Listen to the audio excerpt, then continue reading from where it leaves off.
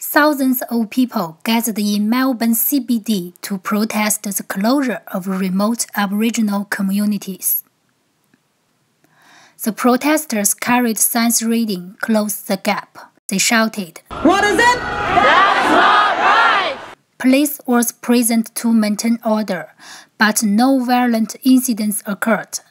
Protesters blocked Flinders Street and Swanston Street intersection at 5 p.m. Protesters highlighted Aboriginal people's right to live on their land. It shouldn't happen to our people, our Australian, Aboriginal, Indigenous people. They came from this land. How dare the government, white government, try to stop Aboriginals from living on their own land? We'll be back! We'll be back! We'll be back! Some protesters called for the government to change their mind. Today it was to tell the government to stop closing our communities, stop the forced closures of Aboriginal communities.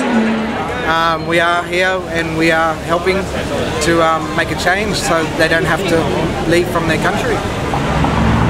The protest lasted for 2 hours. Now we can see the police dispersed the protesters. The traffic returned to normal condition. We will continue following how things go. This is Jessie with Monash News.